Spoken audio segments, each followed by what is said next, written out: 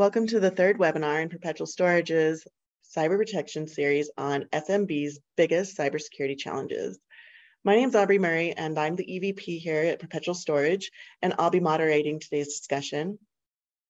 As a reminder to our attendees, please keep your microphones on mute during the presentation, and if you have questions, please type them into the chat box, and we'll come back to that at the end.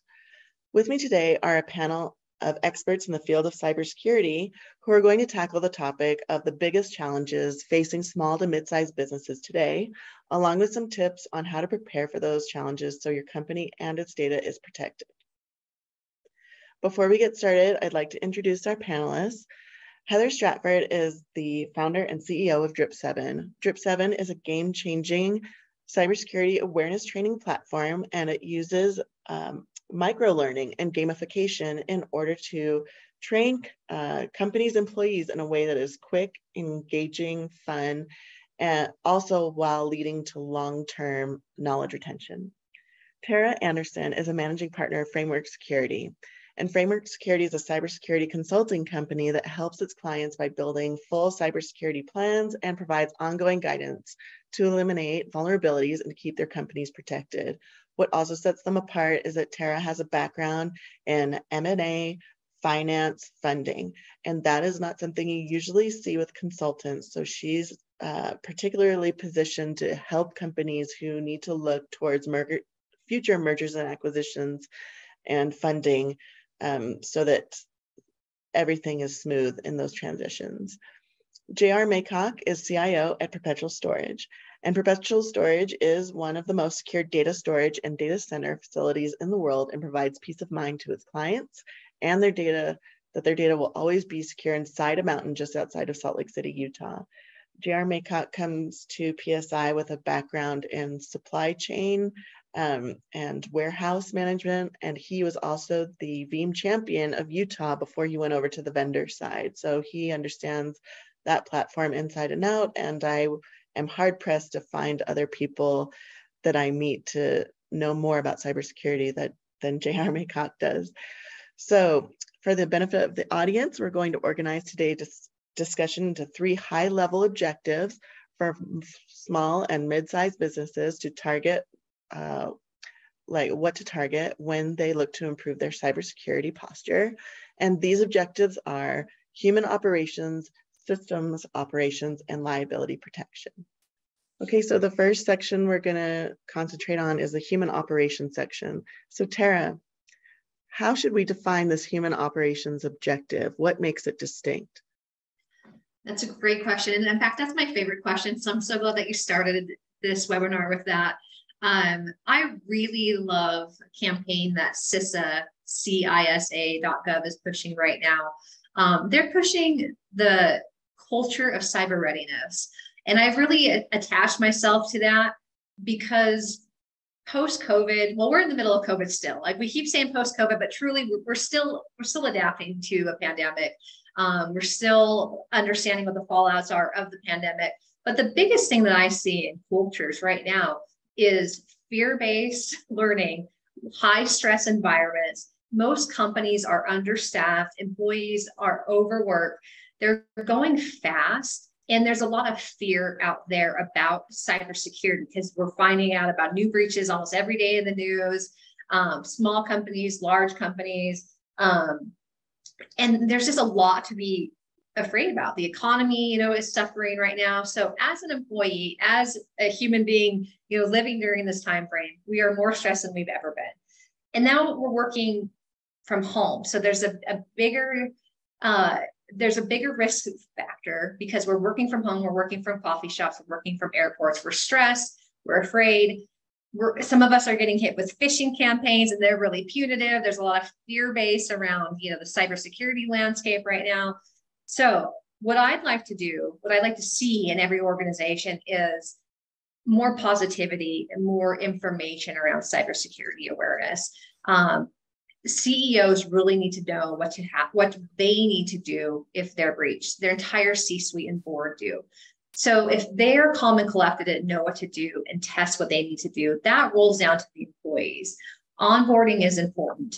Employees, when they're onboarded, need to be given the tools that they need to make informed decisions, how to recognize a phishing email, what happens if you get a phishing email, make it fun, make it a part of their job, reward them for being a defender of an organization. Don't penalize them for making mistakes. So create an environment that's open, honest, fun, and gamified. You can take cybersecurity and create a lot of knowledge around it, but not make it scary, not add more fear to someone's life or their role.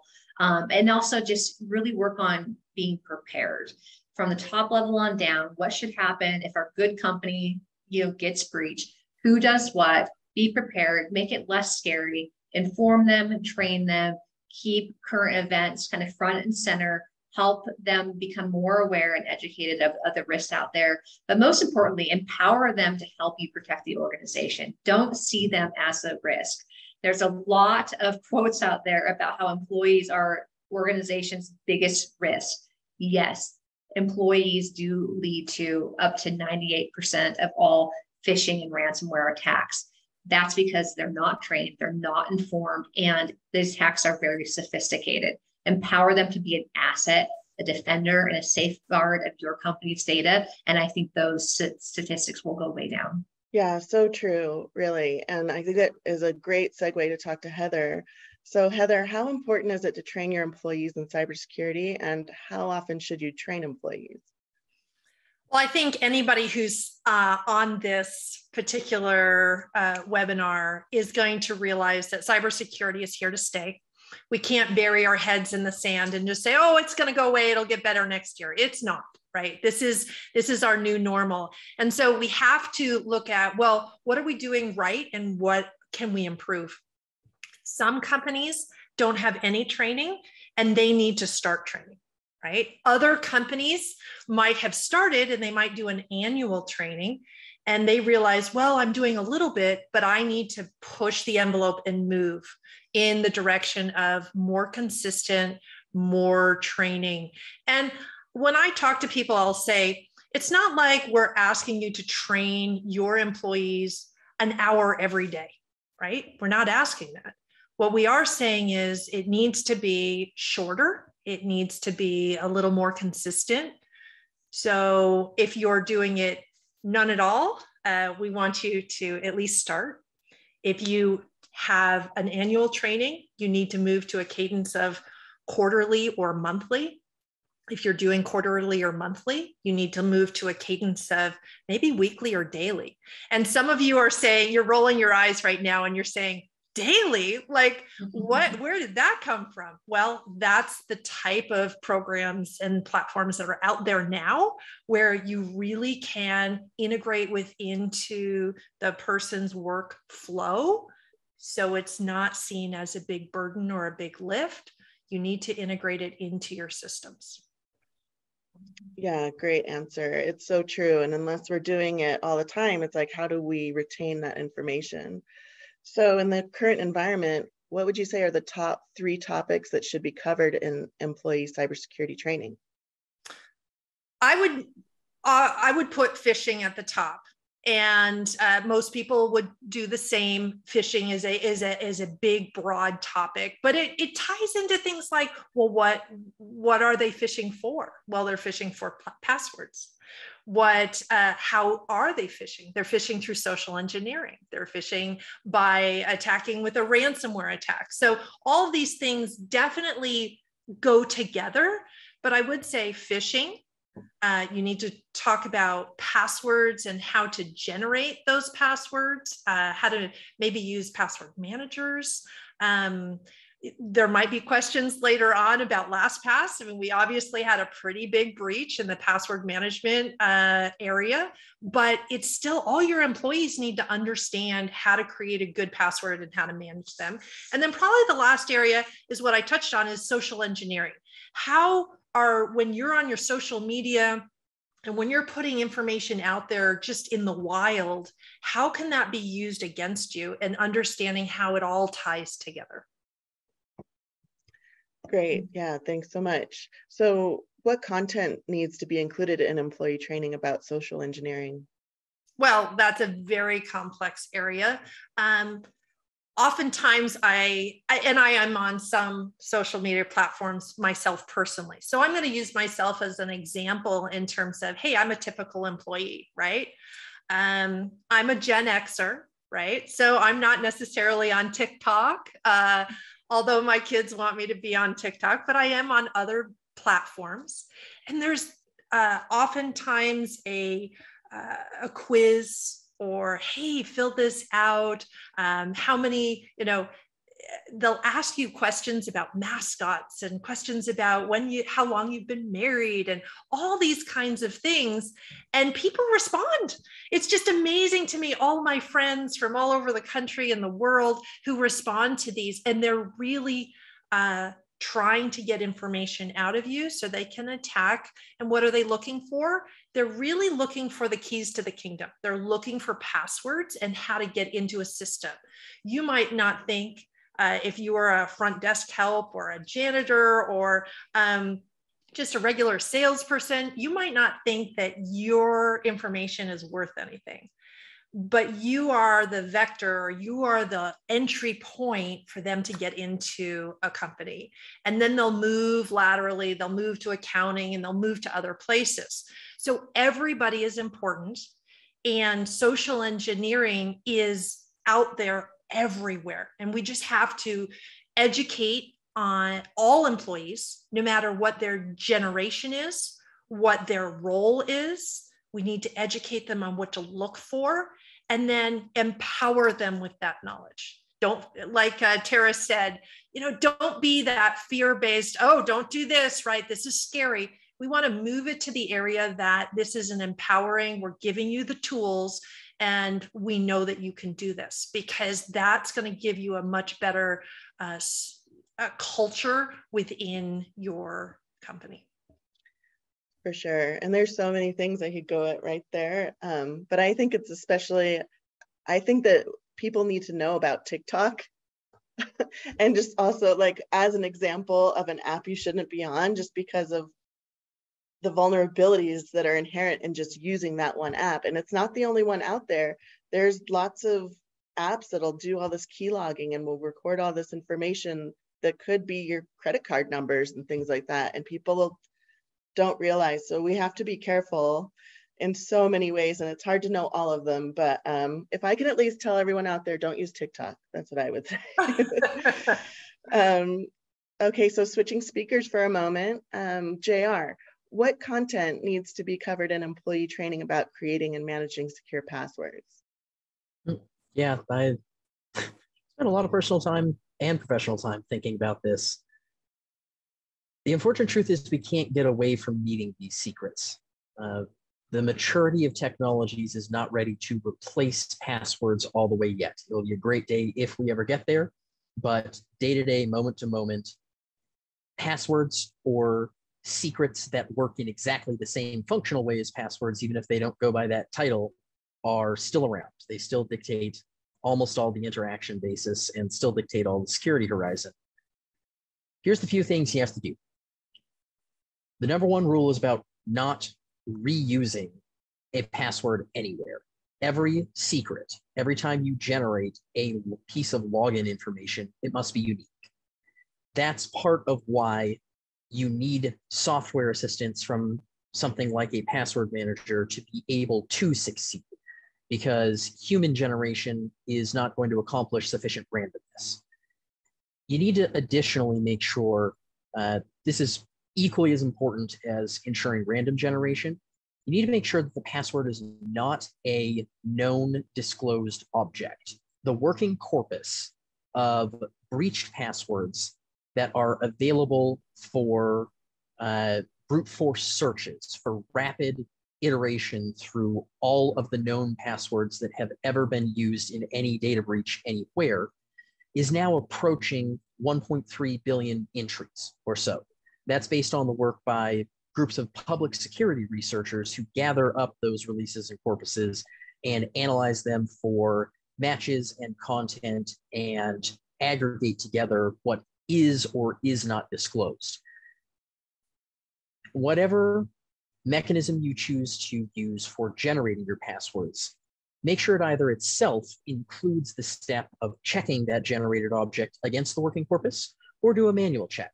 The most famous of the public sites that lets you do one of those checks, a very well-designed site run by a security researcher named Troy Hunt, goes at the web domain, Have I Been Pwned? That is a search site where you can enter a string for a password, and it will locally, within only your browser, compute a cryptographic hash and submit it against the check database of, has this password been used before? Most good authentication systems automate that logic as well. Good password managers and good identity managers. So say things like 1Password and Bitwarden and LastPass on the password manager side, and identity management tools, things like Microsoft Azure Active Directory and Okta and Duo, will help automate and take care of that process for the user right up front. But those are the grand rules in effect. Every single one needs to be unique. You must never reuse it anywhere, and you must make sure that you are not accidentally reusing something that someone somewhere in the past used that's been disclosed. This is probably the moment as well to say, important concept that Heather alluded to. Password managers have taken a PR hit in the last 3 weeks. One of them in particular, LastPass. Their development environment was compromised and pieces of their source code were taken. The good news is they've been extremely transparent about the nature of that breach, and their architecture is sufficient to guarantee password data is not at risk. Their own corporate data is at risk, and they may need to improve on certain other topics and areas we'll cover in today's conversation. But it shouldn't degrade confidence that their product stack, when appropriately used by a user and secured correctly through a strong master password and through multi-factor authentication, it'll get the job done. And on balance, you don't have any choice about interacting with passwords. So just taking the net analysis, summing it all down and skipping 3 or 4 hours of other excellent, highly intricate talk, it is better to use a password manager every time. It's unquestionable that the benefits you get, the level of security increase you get, is worth the incremental risks of centralizing and managing and exposing data, however you want to think about it that way. JR, I'm so glad that you addressed the LastPass thing. And Heather, thanks for bringing it up before. Because JR knows this. When he first came to PSI, he saw that I was so paranoid that I was keeping an address book full of handwritten passwords for all of my different things, because I didn't want to put it, obviously didn't want to put it on a spreadsheet, which people do. People put them on spreadsheets and save them to their computer, and it's just not a good idea. And I said, well, I don't know. Password managers, what if somebody got the keys to the password manager and they get the keys to my kingdom? And he said, that's not something to worry about. And so I'm really glad that you addressed the LastPass breach, because I think it's on a lot of people's minds as to how secure their passwords are. And don't be like me and keep an address book full of passwords. Well, I can say that's the second best approach. The physical book copy, if you really can't stomach the psychology of the password manager, physical book copy, unquestionably. Last piece of advice I'd actually toss in here, though, it's worth noting. Something called a passphrase is the best case of how to generate a password as long as you're not facing a length constraint. Build a passphrase out of a selection of words put together that in an emergency, if you had to skip auto-typing features and manually enter it, that is still sufficiently random. If you use a 8-word passphrase, that is especially generated by a method called diceware. That is much stronger than even something like a 12-character random password when it comes to its cryptographic resistance, and much more interactive from the human point of view. That'd be the other thing I'd say is important as a takeaway. Lean on passphrases as a better password. Great, thanks. So JR, do you think you could elaborate further on your comment about ensuring passwords are not sufficient by themselves to cause a cybersecurity event? Yeah. So that jumps into the multi-factor authentication topic. That jumps into making the combination of a system username and a declared login secret insufficient to grant access. that there must be other additional checks performed during the authentication flow before it is allowed to succeed. Multi-factor auth is, I don't know, it's gotten kind of a bad reputation from acceptance point of view or from moment-to-moment opinion point of view. Some people see it or project it as an inconvenience. And I would love for today to count as an example of this is where your training program can succeed. This is where your reframing of the positivity, of the strength, of the participation, and of the simplicity around how this kind of system can operate can really come to life. Training should emphasize and reward the use of additional factors beyond passwords and the encounter with those additional factors should be as positive as possible. It's all should be scoped in relationship to the sensitivity of the action being done. It's reasonable to make a stance that you can enforce MFA on all access. It's absolutely mandatory that you're going to enforce MFA on any remote access. So anything happening from a distance, which includes all cloud-based software ever, is always remote. So that should have MFA turned on every time without exception. And then every time you're using an administrative account, a highly powered account that can go make changes and go destroy data, that's where you definitely want it. The second factor that gets it added over the top of the password, or third factors, depending on how you want to approach it, it's very important to make sure that that, as much as possible, is not text messaging.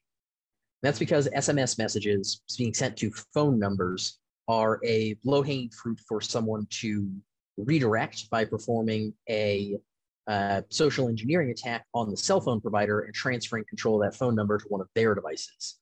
The greatly preferred methods, if SMS is what I would call below the threshold, just don't use it. It's too much risk exposure.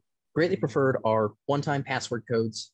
So those get stored into authenticator apps, the root secret, the initial seed that helps the system and the user's app compare their codes. 6-digit codes regenerated every 30 seconds. And that is then a additional authentication secret indicating not only do you have the password, but you have knowledge of a code stored on an authenticator app on a validated device. Better than that, going up in preference order is authenticator apps that allow push prompts, that allow challenges in real time. Microsoft's, for example, will display a 2-digit code on the authentication attempt side and then have you enter that additional factor in a real-time challenge mode on the app side. Or the gold standard are FIDO hardware keys. Those are made by many companies, Google Titan and Yubico and several other players in the space of positive. We can provide resources and lists for attendees to consume in the live audience or in the future audience. And those are cryptographic secrets stored on hardware that are very tightly tied to your direct ownership and presence of the secret in real time. Those are the closest we have to phishing resistant multi-factor auth. The other methods can still be phished with very, very sophisticated social engineering. The hardware keys are the closest we have to being truly powerfully in control. So yeah, that's probably what I would identify as don't let passwords be enough. Put MFA everywhere. It needs to be the new normal. And it isn't unpleasant. It can be faster than other auth methods, and it can be the item that gets stressed in training is saying, this is your active participation. This is your contribution. This is the essence of how you prove you're an aligned team member, you're paying attention, and you're winning. Great. Thanks so much. So going back to Heather, what would you say the metrics, what are the metrics that are most important to measure in your training program? Well, I love what JR just said, because the more that we hear it and understand it, then we're like, oh, that's why I have to do it that way. And that's really at the core of what your employees need to hear. They might have been told, hey, you need a lot, you need an 8-digit password. You need a 12-digit password. but they really don't understand what's behind it, right? Now, we're all in cybersecurity here, so we eat and breathe and look at and read about this, but your regular employee, it's like cybersecurity, that's a scary topic.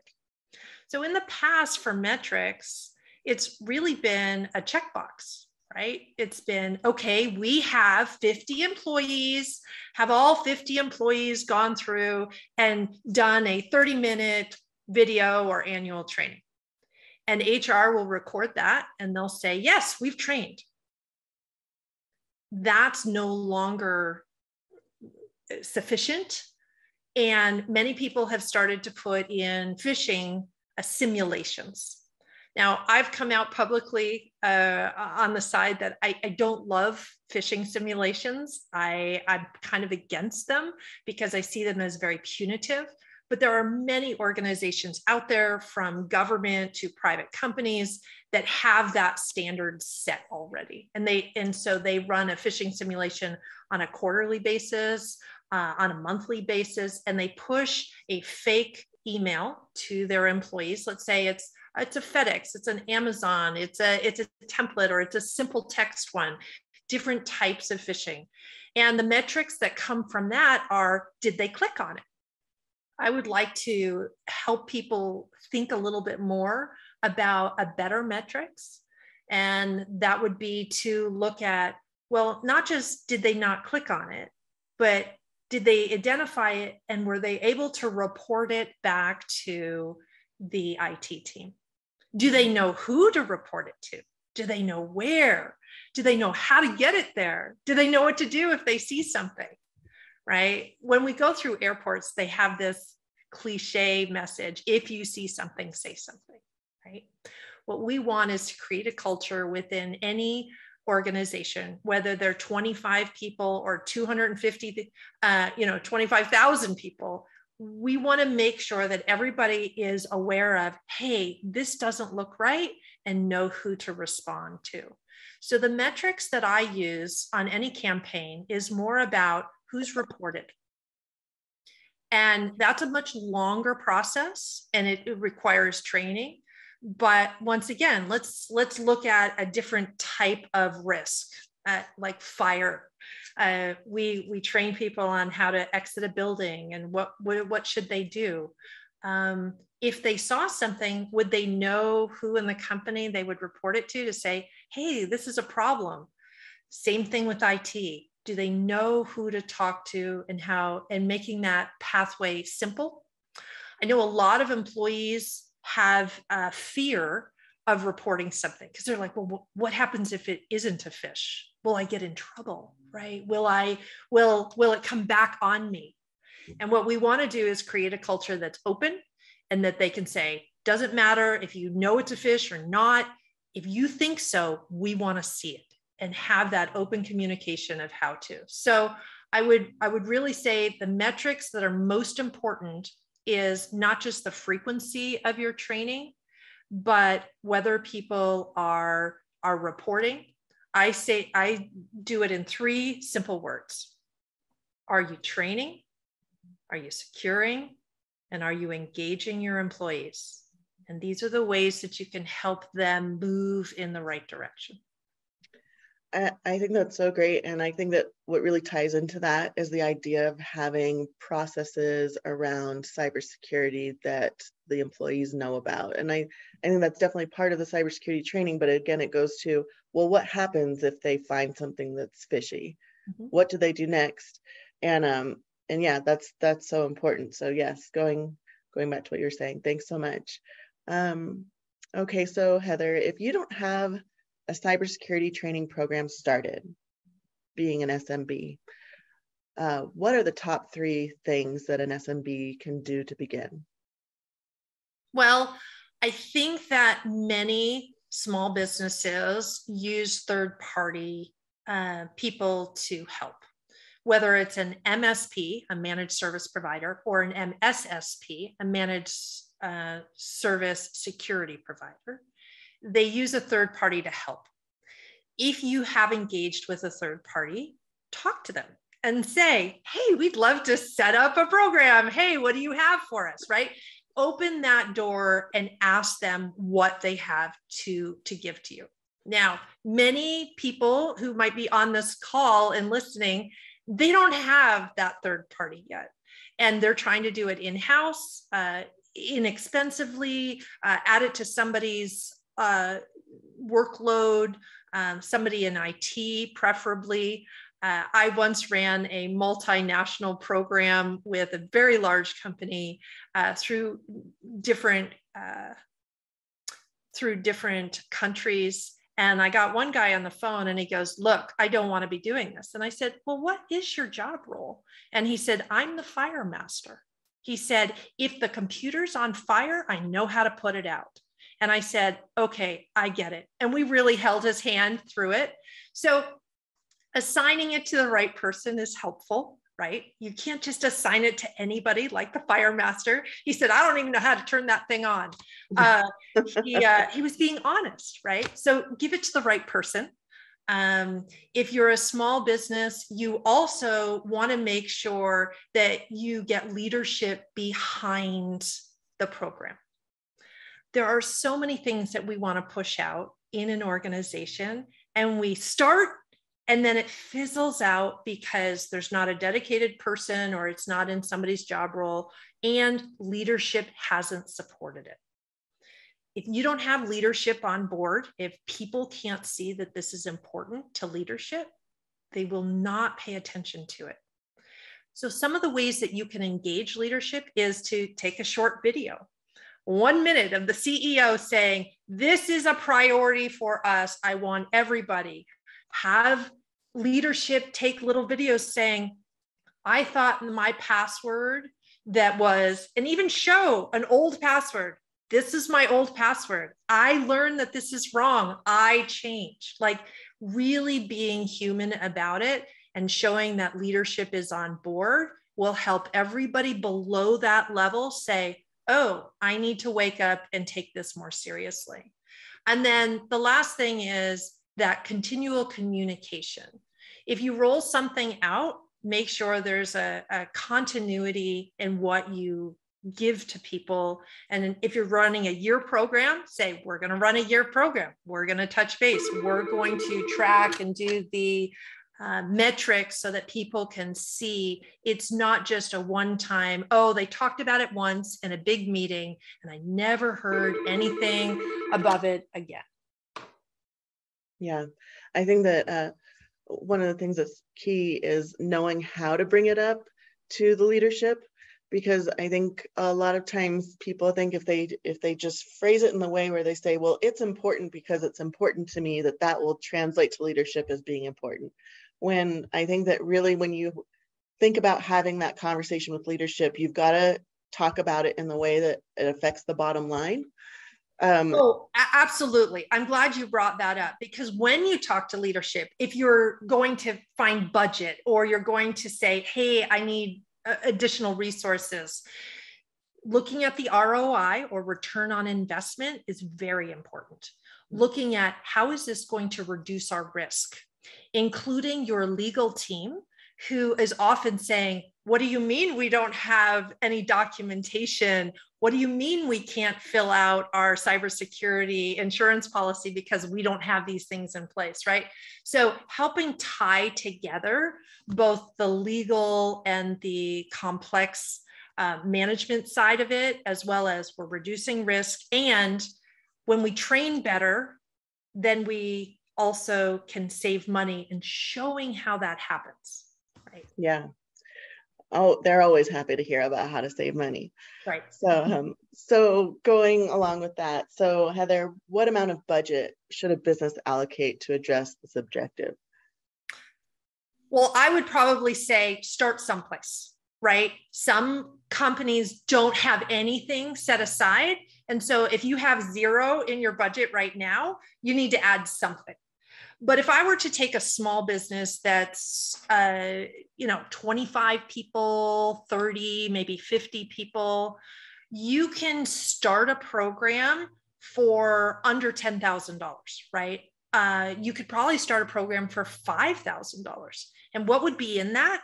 I would have a platform that does some of the education.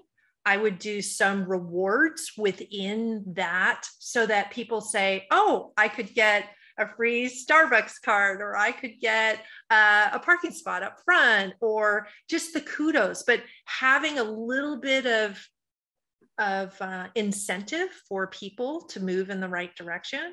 Then you might also have lunch and learns, or you might say, hey, we're going to bring in pizza into a break room if you're not all remote, and people can come and eat and hear something. So all together, if you're a small business, you can do this for a reasonable amount of money, $400 to $500 if you're doing it internally per month. If you're using an MSP to help you, they will have a line item probably that they can add in there, and they will do that heavy lifting for you. And that will range depending on what the service is that they provide to you. And it will probably be on a monthly basis as well. Yeah, and what I want to say about what I really like about your program, and I'm going to do a plug for you, just because I believe in what you guys have so much, is that you already have cybersecurity training in place, but you can customize it to any kind of business and depending on the kind of compliance. So, and that's another thing that I really like about what you guys do in particular with the training. So thanks so much. Thank you. Well, I appreciate that. And there's a lot of options out there. And I used to put together really large national and international programs using all the platforms. And the reason that I pivoted myself and started a new company was because the resources just weren't good enough. So there are new platforms out there that I think small businesses would be surprised and say, oh, this is what I've been looking for. So go looking, look at us, look at others, and you'll be surprised to find something that's very easy to roll out and doesn't break the bank, right? That for a small amount of money each month, you can really move your cybersecurity in the right direction.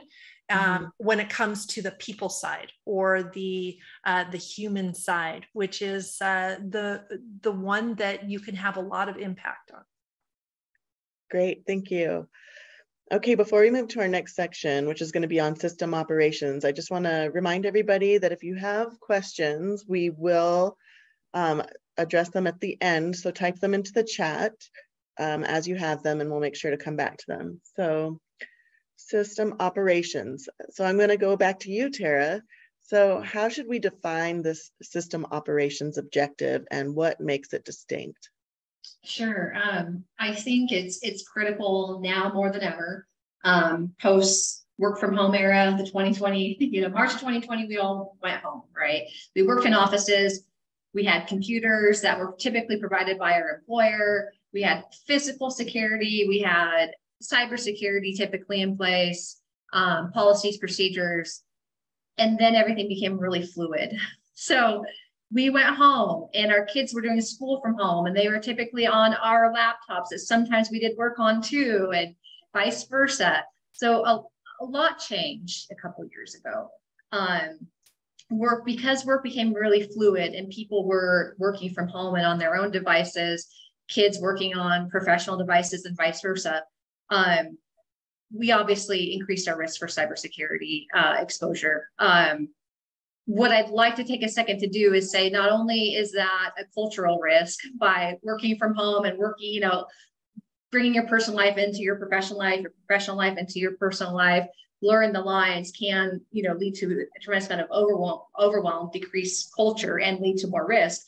But also, businesses can't protect what they don't know exists. So if you're running on your own personal device, they can't monitor it, maintain it. So they can't do regular recommended patches. So if there's a known exploit, patching isn't happening and updates aren't happening automatically. They don't know what sites you're exploring, what you could potentially be opening them to. They don't have the ability to lock things down, to evoke email security and endpoint protection. You could be vulnerable if you're working from a coffee shop or an airport or even a condo. Somebody can get in to your network that way. So there's many things that have happened. COVID kind of spurred along. But basic recommendations here are church and state. Your company does need to provide your employees with devices. I recommend it mobile as well, but if we just start with just computers and operating systems, by providing your employees their computers, you're able to put remote monitoring tools on it. You're able to restrict access to certain websites. You're even able to restrict access from other high-risk companies from viewing your own website. You're able to really oversee that use and protect it. That eliminates shadow IT. So your employee coming in and putting software, hardware onto the device that may also increase your vulnerability. So I guess the first rule of thumb is church and state. Use work only for work. If you can avoid utilizing your personal cell phone, do that. That's just another attack vector. That opens you up for more smishing and social engineering campaigns, more texts that you can click on saying a package that's going to be shipped. I don't know about anyone else. I suspect many people give their kids their phones to play games. You know, kids like, hey, mom, your package is at the door. They click on a link or they access sites that daisy chains into your work environment. So keep things separately. And then, you know, we're going to move a little bit forward to then what do we do as a company when we provide these devices? What are some good best practices? One is to come up with a privileged access management policy and maybe a tool. HR and finance are two separate departments. Typically, the HR team doesn't need the same information the finance team needs and vice versa. So it's restricting access to a need-to-know basis and only allowing certain users a certain amount of access, and typically not allowing even one user all of the access. So, you know, there are tools even like Protegrity, which is in Salt Lake City. They have a great solution for giving certain teams and departments of special access, restricted access, need-to-know basis. You can absolutely, you know, put policies into place this way. SANS.org has templated policies. We recommend that they're customized to your organization and that you have an outside party that specializes in cybersecurity do that. But if budget's an issue, go on to SANS.org, make policies and procedures, use policies, create an inventory of your equipment. It goes back to you can't protect what you don't have. So you need to know what devices you have in your organization, the servers, the fax machines, if you have them still, devices that are used maybe for point of sale only or are assigned to an employee. You just need to know what you have. And then you need to keep logs. So some of those things, there's some crossover. Those are required for insurance policies, which I know we're getting into later down the road, but they're just good basic cybersecurity hygiene best practices. So if I were to give, again, any advice, separation, keep track of what you have. So do inventory, do logs, update regularly. So set yourself up for automatic rate updates. Have a team ideally that goes on Patch Tuesday and does any manual patching. And none of that can happen if employees are using their personal devices. So do that. Try to, you know, give them company divided devices like cell phones. That will, you know, reduce the attack vector as well. Last recommendation would be mobile device management, like Jamf. If a phone's lost or stolen or in the hands of, say, an insider risk, you can, you know, lock down and encrypt the phone as well. That's incredibly important, especially as JR talked in excess about multi-factor authentication and Authy. A lot of those codes are sent to mobile devices and phones. So if phone's gone and missing and in the wrong hands, you need to have the ability to lock that down. Yeah. Did I answer your question? Okay. Yeah, no, I think you did a great job doing that. Thanks. You're welcome. You're welcome. I know there's a lot to still cover still. Yeah, there's a lot, but there's always more in cybersecurity. It never kind of ends, does it? So JR, what does a small business need to do to ensure this boundary exists around their systems? And that boundary being where the business starts and stops. The definitional starting point is exactly as Tara laid out, having a either device-based or, if you're taking a more complex approach, logical separation-based distinction between where the business is and where the business isn't. Anything that is inside the relevant boundary of being part of the business is there because it has access to data or access to applications that form the business. That's the distinguishing factor. Does business data live on this device or is accessed on this device? Then it needs management. So that's the explicit step of establishing the boundary. You have to enforce policy controls using technical systems, not just faith of how people can behave. And you need to enforce the minimum safety level through software updates, patches on web browsers, correct use of infrastructure for all of the assets that form the business at that boundary.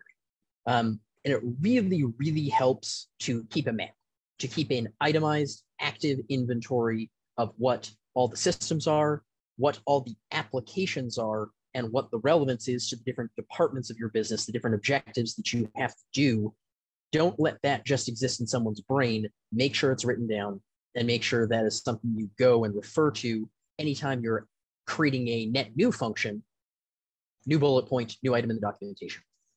Yes, definitely don't rely on hopes and dreams of what you wish your employees would or wouldn't do, right? Big time. I mean, we have to, I think, be a little skeptical when it comes to our businesses and kind of plan for the worst. I always kind of think that way myself. So yeah, thanks, JR. Okay, so JR, again, going back to this, what are the most important basics to address system operations actions that are consistently relevant to every business, no matter how small or what industry they operate in? Tara nailed very important pieces of this list, so we don't need to repeat them other than their shortest title. Role-based access control to separate privilege by job role, guaranteed. Having the ability to use an identity for each person, never sharing an identity. Everybody is one account and only one account. There is no front desk. There is no customer service, that kind of username that's shared across people. Opportunities for that to at all coexist with safety have ended. Everybody needs to be one individual. The separation of device roles, the enforcement of policies around access, those are all critical. The pieces I would add here are explicit separation of admin accounts from productivity accounts. You must have a different username entirely for a privileged account that can go make changes. I think it's also very important to make sure that the moment you're taking on a new piece of equipment, computer, network equipment, or taking on a new system, new hosted software as a service application out there on someone else's computer, don't accept any default configurations or default passwords. Reset them all. Those default strings are one of the lowest hanging vulnerabilities, and you need to go the day you are onboarding something, correctly customize its identity information to your company and your company alone. Last two I'd toss in here because I want to keep it short. We're not going to ask people to absorb language from here that renders them direct IT experts, rather just know that these are the concepts that matter. These affect the business operations. Last two would be, you need to have a really excellent process for onboarding and offboarding employees to make sure you have that boundary intact of who is inside the business versus who is outside the business. And the second part of that, when someone is leaving the business, needs to be something you can keep tight in time. You need to have that be possible to do within a couple hours in case there is acrimony or negative circumstances around someone's departure. And I think the other thing that can sneak up on folks, one that not a lot of people think of because this begins to use quite technical language, is DNS, the domain name system, and the way that people get to you using a string that looks like a website or an email to me. DNS is the root of identity because email is the root of identity. That's where every reset goes. That's where every new account registration goes. If you don't have DNS under incredibly tight and perfect control and used to enhance your security operations, it will be used against you and it will render almost all the rest of your preparations irrelevant in an instant. Yeah, for sure. Thank you so much. I know that we're trying to get through all the content here. So we'll keep going. But when it comes to the amount of budget that a business should allocate to address this objective, what do you think that budget should be? Well, the good news is almost all the content we've talked about in this section is down to rules and down to policy enactment. Those aren't tools that directly have costs. Those are instead the correct use of tools you're already paying for. So a whole lot of system security objectives start just with the correct use of the systems, not added costs to get there. You have to get across that minimum boundary defining threshold where there are devices owned by the business if people are using full state computers, or you are using correct mobile device management on shared assets to keep tight containers around work content on personally owned devices. Implementing that set of actions can come with a hardware cost up front. For a lot of small businesses, the ongoing management is much smarter to delegate through engagement to additional parties. This is something Heather alluded to in the previous variant of this question. Having managed service providers give you fractional staff access instead of assuming full-time employee direct to the company can be very efficient here. And when it comes down to the real dollars needed, I think it's perfectly rational to suggest that on a per employee headcount, somewhere between about $50 to $100 a month gets you across the threshold of the minimum core stuff necessary. That's an example of something like the security and content licenses from Microsoft 365 that can accomplish a huge number of these objectives all at once. Or it's the additional layers for password management pieces. So there's some ongoing management costs you can look at for a third party or an internal employee, and there's software costs that you need to have assigned to your employees. Thanks so much. Okay, so we're going to move on to the liability protection section. So Tara, this is to you. So how should we define this liability protection objective? What makes it distinct? I think what makes it distinct is that insurance is evolving, but probably not quickly enough to meet the demands of the cybersecurity landscape. So pre-2020, if a company was willing to pay for cybersecurity insurance, you would get it. So if you're able to write a check for liability, cybersecurity liability insurance, you would get it. There's very little approval process, very little that goes into underwriting. And also it was common for companies to think that they were protected because there's a line item on their general business rider. So you have a general business umbrella, there'd be a line item for cybersecurity insurance, which generally protected very little. And most companies at that time thought they were covered. So cybersecurity insurance has evolved, but there's still some nuances that you want to be aware of. One is it's harder to get. Two, the coverages really aren't adapting as quickly as they need to for today's risks. An example of that would be war crime. So if we're in the middle of a cyber war right now, as many of you are aware, most insurance brokerages and companies don't cover acts of warfare. So if you are attacked by a nation state, regardless of if you can prove it or not, typically that's not covered, which is very common right now. Nation states do want access to our IP, to our critical infrastructure, to our trade secrets. They want to take down our country as a rule. So that's not covered. Errors and omissions. Some companies are covering cybersecurity losses under E&O insurance. Some are not. So you're going to want to know the nuances there if there's coverages or not. And find one that E&O does actually cover interruption due to cybersecurity breaches. It's harder to qualify for. So let's talk about that briefly, because I know that most of you, because you're here, you care passionately about an SMB. Maybe you're a founder, a CEO, an entrepreneur. So what can you do to qualify for cybersecurity insurance and keep premiums low?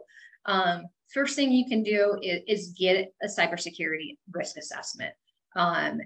We like the SIS 18 because it's more modernized. It came out about a year and a half ago, post-COVID. It addresses remote work. We like that. We recognize that there are other frameworks out there that we use a lot that certain industries do require. We like that because an outside party comes in and looks at your risks and vulnerabilities objectively without bias. This could be done in-house as well. It could be done, low cost, assign someone to look at it. But a third-party assessment typically provides a letter of attestation to an insurance provider. If you find yourself in litigation in a lawsuit down the road, that letter of attestation and assessment could go a long way as drawing a line in the sand, but just do one. Have somebody preferably on your team in IT that has background and a desire to do it, not the fire putter outer, I think you call them. Get that done, draw a line in the sand, see where you're vulnerable. And it will go over many different things, such as how you're storing data, what you're storing, how you're storing it, if you're having backups completed. We recommend the 3-2-1 rule, 3 different types of backups, 2 different media, 1 completely separated, air gapped and offsite. So they're going to want to know if you're backing up your data. They're going to want to know if you're keeping logs. This goes back to assigning employees devices. Are you maintaining those devices with regular updates and patching? Do you have remote monitoring tools on your devices? Do you have proper onboarding and offboarding? Like JR talked about, when employees are onboarded, are they getting training immediately? So they need to be trained the minute they are assigned devices, to train cybersecurity awareness based off their user role. If they're developers, they need developer secure training, typically aligned to OWASP. So we will go through that. Any outside provider would do that. Any assessment would go through that, even internally. So again, the important things here would be company provided devices. If you're keeping an inventory, your onboarding and offboarding procedures, policies and procedures, pull them off of SANS.org, get them going. What do you do if you're breached? What's your incident response plan look like? And test that, do a tabletop exercise. So put the policies down, retest, do them as often as needed. If there's a high profile position that exits the company, you're going to have to redo your incident response plan, your policies and procedures according. So essentially, in summary, get an assessment, start understanding where you're weak and where you're strong, get that letter of attestation, go get cyber insurance before you can no longer get it. Get it while your cybersecurity hygiene is good and controlled, and then keep maintaining those policies and procedures. Those are the very, very basics. Again, I just had very little time. So if you're wanting to connect with me over LinkedIn, I'll give you a list. I'm not giving my email because that sets me up for another attack vector by putting my email out there. But connect with me. I'll give you further instructions, a summarized bullet list. But get the insurance. If you can, get a cybersecurity attorney, on retainer, go interview a few, just so you know who to call in the event that you're breached. And then just have a plan in place, be well-informed, keep testing. But I can't tell you enough how important cybersecurity insurance is right now. It's not perfect, doesn't protect everything, but it's going to help you, in the event that you have significant amount of downtime. You're going to have to hire someone to do breach response and notifications. You're going to have to do investigations. You'll probably find yourself in a class action lawsuit if employee data is compromised and you've been negligent. So be careful. PCI fines if you're collecting PCI information, PII fines, PHI fines. Insurance will help with a good amount of that. So go get it. If you have questions on how to do that, let me know. Thank you so much, Heather, Tara, and JR, for your thoughtful insight into the cybersecurity challenges that SMBs are facing today. I'm now going to put a slide up with contact information for all of the panelists today, so attendees can reach out if they'd like to ask questions privately. Now I will take the rest of the time we have left to read some of the questions we have from the attendees. So I do think that you went through a lot of the questions that we had here for insurance, but like what should a small business do today to begin protecting yourselves? I feel like you covered that already. Unless there's anything else you want to add to that, Tara? Yeah, I could. If I could slow it down a little bit and stress onboarding and offboarding. Training. Training is low cost. Heather went through the costs of large organizations, small organizations. You could do it in-house. There's resources out there. Assign someone to your cybersecurity program. It could be honestly just a passionate individual. who cares? You know, there's a lot of resources out there.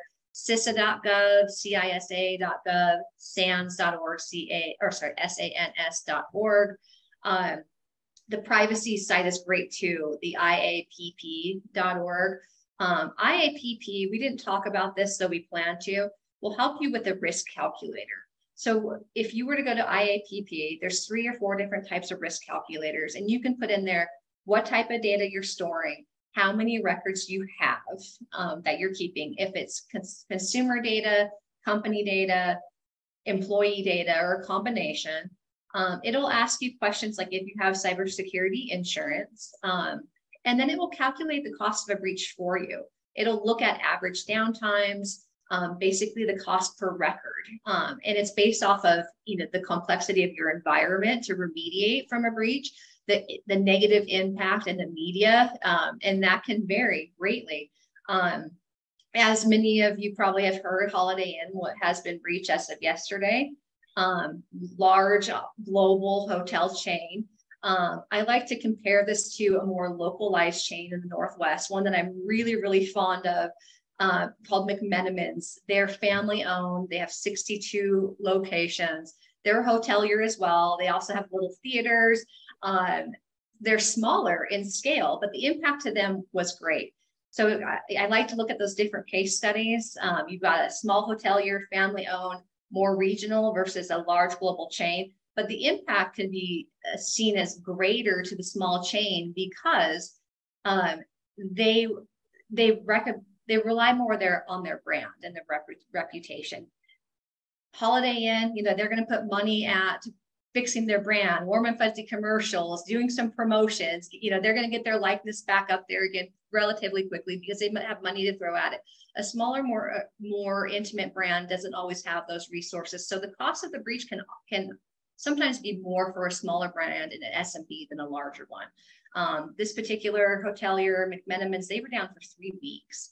And if you can imagine, across 60 plus locations, they can't take hotel reservations. They can't check you out for dinner. You can't go to their movie theater. Everything is manually processed. You have to hire more staff.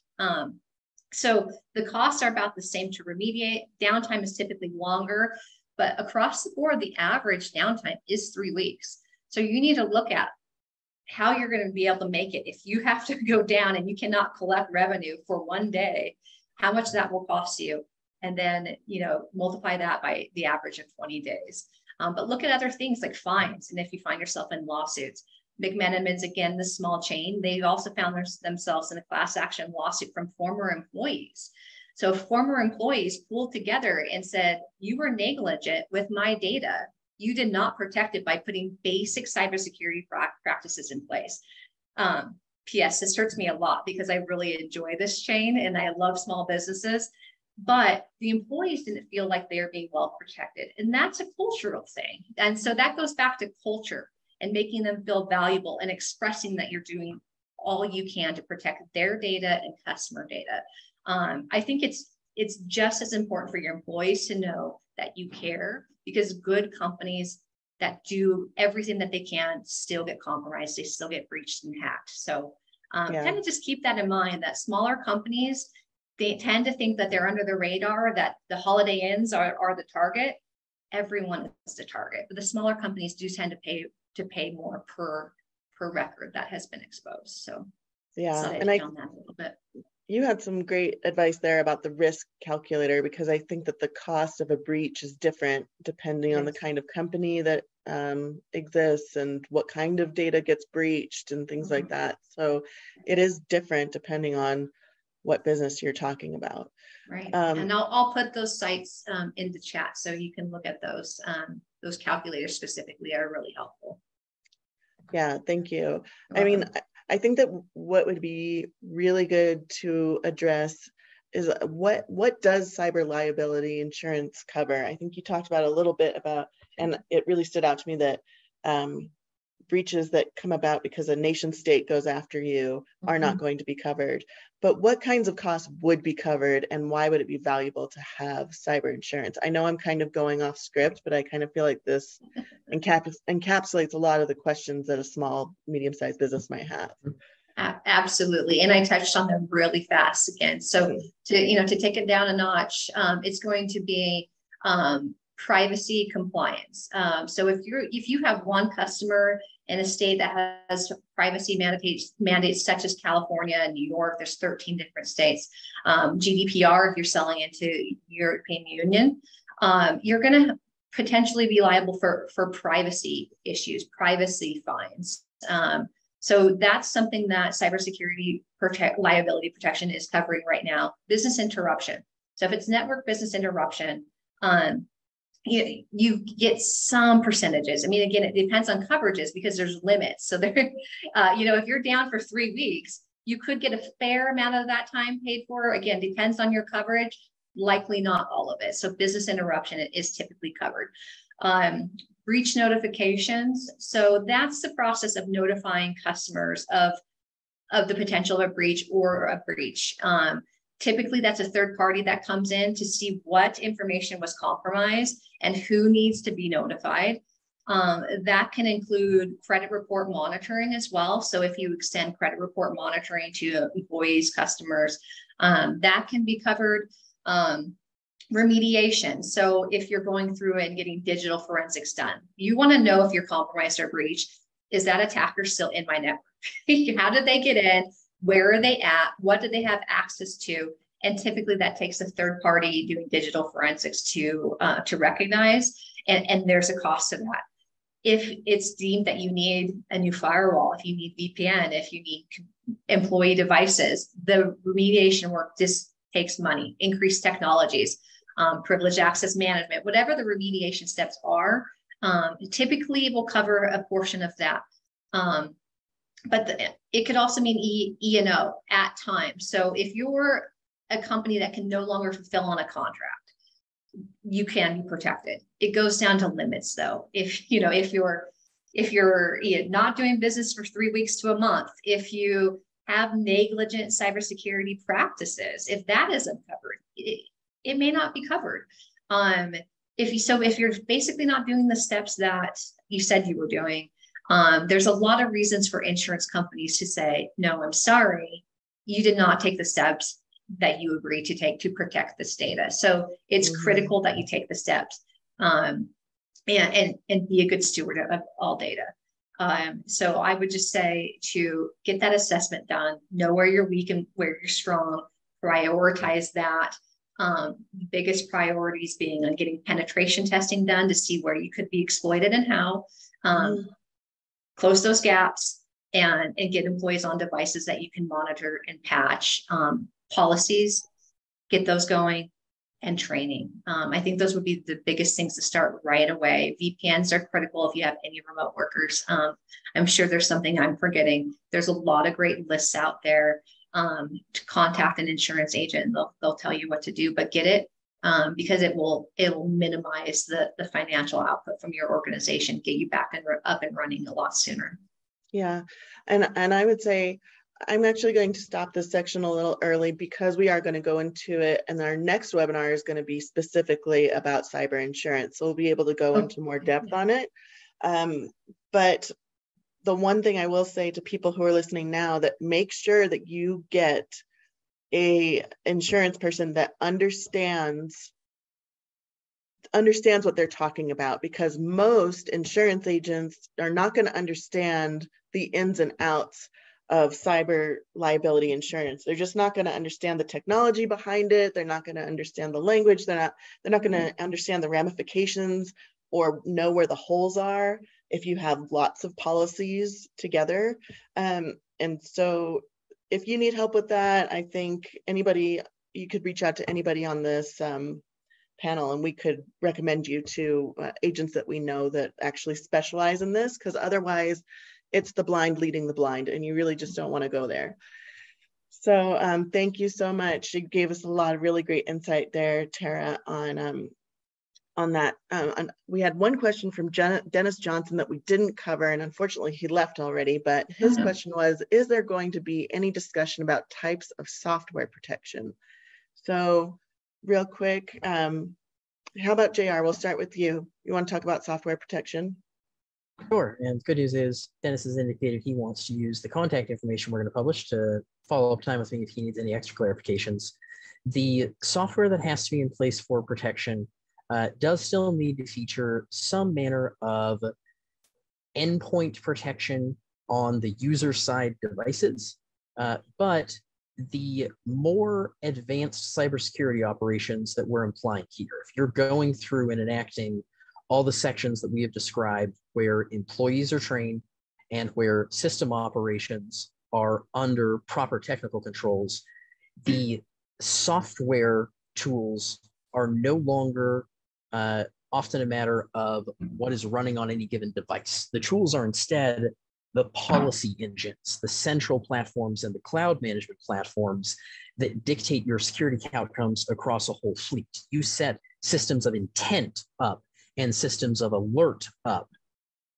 Those do the job for you, that block data exfiltration, that monitor for the incorrect use of credentials, that monitor for any kind of adverse event. So where 10 years ago, that question could be answered with a set of vendors that needed to be coexisting with each other inside of a system and saying, these are the best of breed software pieces. It's now much more abstracted into platforms instead of softwares. What I'd honestly say is the right answer. Okay. Tara, Heather, anything else to add? I think it's a pretty deep topic, and it probably deserves its own session. But it's an important topic to cover.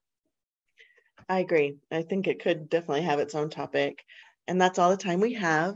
Thank you to our esteemed panelists and to our attendees for making this a great and informative event.